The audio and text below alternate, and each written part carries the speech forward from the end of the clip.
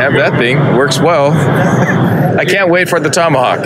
Yeah, have you tried the Tomahawk yet? Not yet, but I backed it, so I should be hopefully getting it soon. Coming? Yeah, it's coming. Yeah, you have to see this. Good to hold it in person. Oh, yeah. It's living up to everything. Yep. Oh, nice. Yep. This feels like a real tool. Absolutely.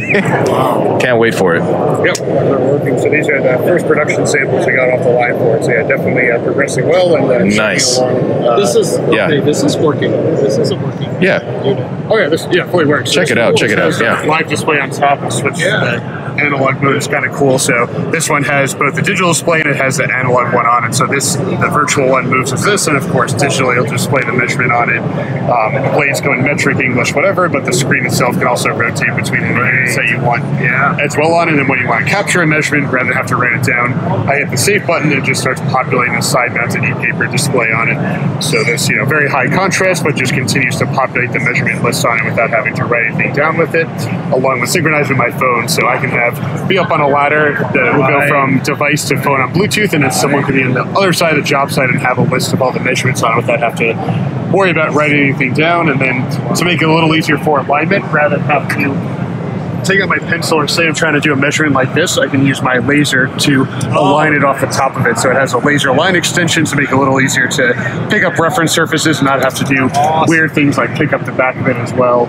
I can do internal measurements, so rather than have to do the normal method of, say, I'm trying to measure in between these two, that normally with a tape measure I'd have to, stuff it down in the corner. With the T1, since it's all digital, I can just go to the quick action menu and measure from the back.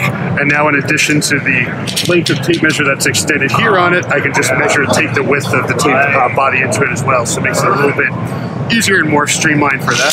Yes. And then the other cool one as well is that, say I want to measure from the front surface like this, and I don't want to have to keep pushing it back. Sometimes, even with the normal tape measure, you hook on the other side and be like, all right, I'll just subtract the 1.5 inches with it. But since it's all digital, I can just take a relative measuring. So let's get out of measure back, and now instead of having to subtract 1 9/16, I can just go to relative and start measuring from 0 there with it as well. So it makes it a little bit easier to pull off of it. And again, having everything digital, you're not doing any math in your head. And then the number of times we've all cut a piece of material and it'd be, the 1.5 inches long, be like, oh crap, I forgot to subtract it with it. Makes it a lot more easier and streamlined with it. So nice. I'm telling you, kids these days are just going to be so spoiled. They're not going to know how to do math or have to deal with absolutely.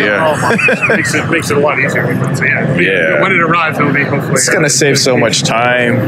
I can't wait. So how's the production on it right now? Good. So these are the first production samples, and really now it's just making sure it's durable enough to survive on a job site, right? Like when we test this, we're dropping it, we're making sure the way it's encoded is reading this bottom barcode pattern. So this is one of the things we developed for it, of how do you accurately make sure that what's on here is always matching here, and of course correlating to the distance. So the back of it, basically all these rows are read like barcodes, and there's a little module here in it that is, this is also how if I step on the blade, I'm obviously going to be pissed off and I have to throw away a $250 tape measure. So rather than do that, you can just replace the blade on it. So these two screws pop out, I remove this and put a new blade in, so the blade is fully replaceable as part of the process as well with it. Somebody thought it through. We tried to, right? Yeah, again, certainly know that we'll hear the feedback if we don't think of it beforehand, so try to think through all the possibilities as best we can with it. So.